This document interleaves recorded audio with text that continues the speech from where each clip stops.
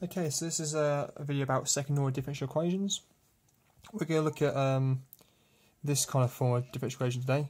So just to explain that, it's second order differential equations because of this term here, the d2y dx squared. That's the second differential of y. If that's the highest differential of y in your equation, that makes it a second order differential equation. Here the a, b and c are standings for constants, for numbers. So here's some examples of the kind of equations we want to solve. For example, here a is 1 and b is -5 and c is -6. The ones we're looking at today are going to be equal to 0. Ones in future videos will be equal to functions of x, but we'll deal with those later. So this is kind of the simplest second order equation you can get. Here's some examples of the things we want to solve by the end of the video. So we've got one here, another one here. Here the b and c's change. Basically, that's the only difference between them is that you can change the values a, b and c. In this case, a is always 1. That's not always the case. In some of the questions you have to do, you'll have situations where a is 2 or 3 or you know, whatever. But these are simpler for our purposes today. And we'll try to find a solution at the end, which is a function of y in terms of x, so like y equals something in terms of x. Before we solve these ones, we're going to go through kind of the background or some of the explanation of how the solutions works. It is quite long and it's possibly quite confusing, so you're going to need to give me about 3 or 4 minutes to explain that well. And then we're going to go through the examples, and by the end of all that we should know what we're doing, but there might be a bit in the middle where you're confused, so if you do get confused, just bear with me. Hopefully it will become clear later on in the video. So let's start by going through this general solution in as much general terms as possible. So the way we solve this thing up here in general is by letting y equal e to the mx, where m is some unknown number that we're going to try and work out. We then differentiate it. So differential of e to the mx is still e to the mx, but you've times by the differential of mx, which is going to be m. And then we do that again. And so we end up timesing by an m again and get m squared. Once we've done that, we plug this back into this equation up here. So we're doing a, and d2y dx squared is this thing, so m squared e to the mx. We do plus b, dy dx is m e to the mx. And c here, and then y is just e to the mx. Once we've done that, we can see that actually e to the mx is in every term, so we could take that out as a factor.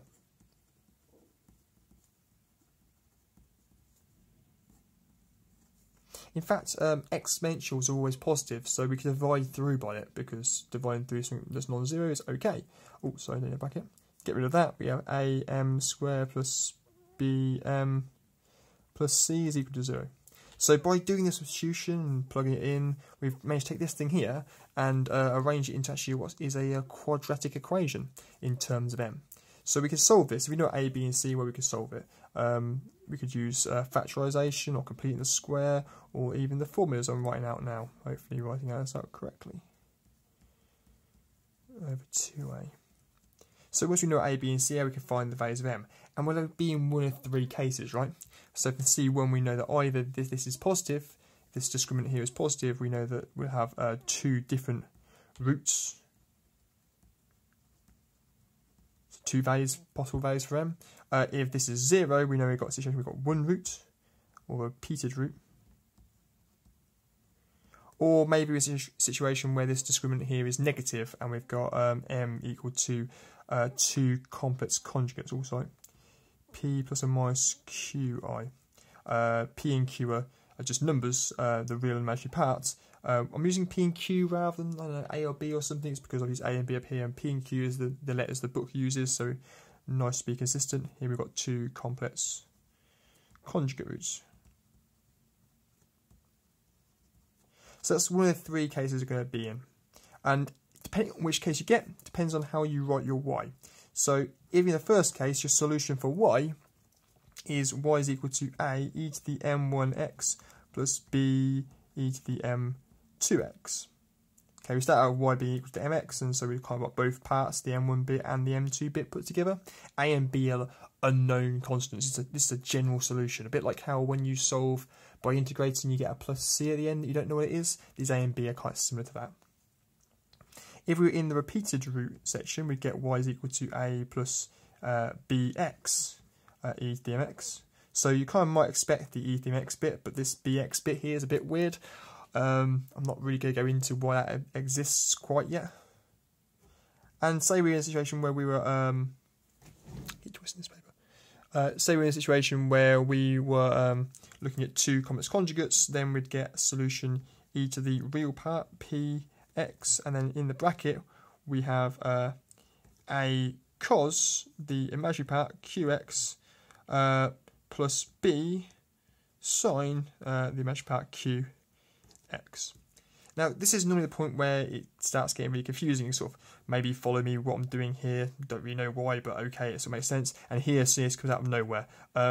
These cos and sines come from the fact that if you've got an imaginary bit and you're doing e to the imaginary number, e to the ix is cos x plus I sine x. That's where the sine cos come from. And if you really want to understand what's going on here, we can explain it to you. It's not too hard. It's not easy, but it's not hard.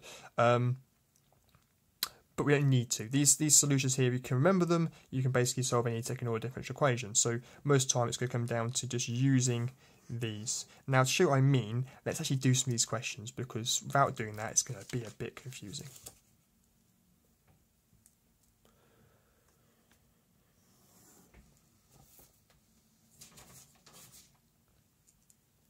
Okay, so let's try the first one. So we've got up here we've got d2y dx squared minus 5 dy dx minus 6y is equal to 0. So we're going to do the same thing. We're going to use this y is equal to e to the mx. We're going to substitute those into here.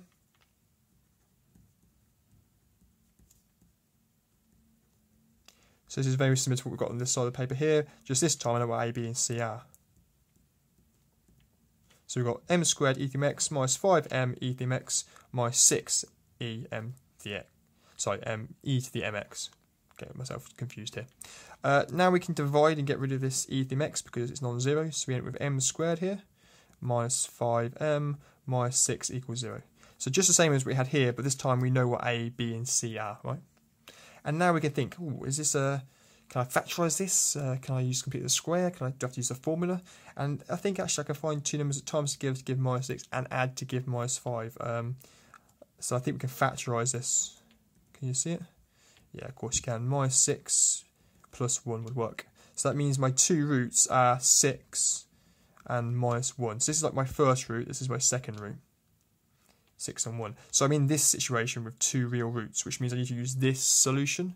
So my solution for giving this solution in terms of y would be y is equal to a e to the m1, which is 6x, plus b e to the m2, which is minus 1x. And that's the solution to this equation. See, really all it is solving a quadratic equation and remembering what solution to put it in. Ooh, can we squeeze another one in there? Let's give it a go. So let's try squeezing the next one in. So we've got d2y dx squared plus 6dy dx plus 9y is equal to 0. Again, we're going to put in the m squared e to the mx by doing these substitutions over here.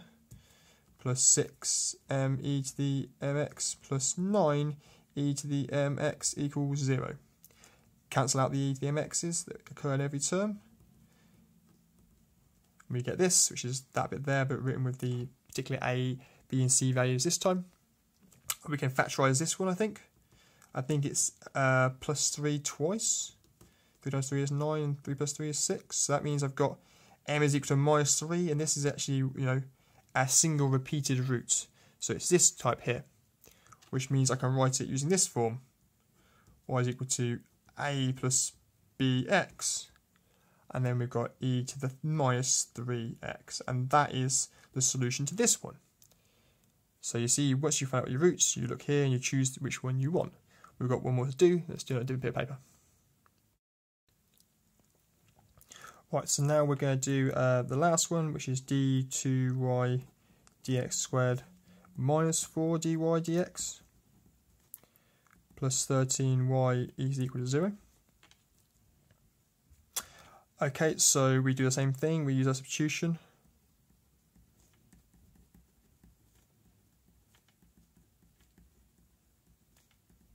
Just like before, we cancel out the mx. You might get sick of that, maybe you'll see a faster way of getting from here to this line.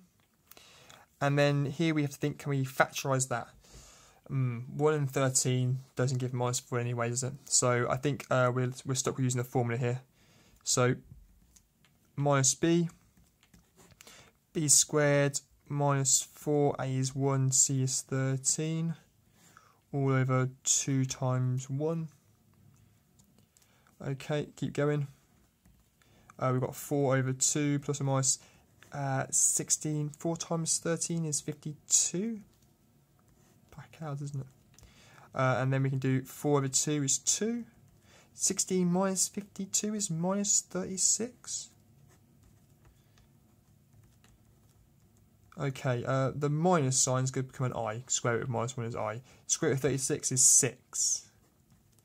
And then finally, 6 divided by 2 is 3. So if you compare this to, if you compare this over to here, we can see that we're in a situation where we've got two complex conjugates. In fact, P and Q are these numbers here, 2 and 3. This is P, and this is Q. P is 2 and Q is 3. Knowing more about the sign for Q, it's always just a positive sign. P could be positive or negative. We need to use this one here. So our solution for this particular differential equation is y is equal to e to the p, which is 2. A is always unknown, cos 3x plus b sine 3x, because 3 is what the q is, and that's the solution to that one. We've now worked out the solution to that equation there. So you see, it's not too bad. I mean, it's a bit strange. I mean, that's the thing to get your head around. But really, all you're doing is taking this differential equation, you turn it into a quadratic equation, you're solving it, which is really what GCSE grade stuff. And then once you've done that, you've got to write it in this form. So if you can learn these forms, then it's very simple. If you're interested in where these have come from and how we got from here to here with all this other stuff that's going on earlier in the video, then please ask. I mean, it's not too bad, but you don't require it, should we say, for getting through your FP2 exam. So it's not an absolute must. Good luck with solving some of these second order differential equations which are equal to 0.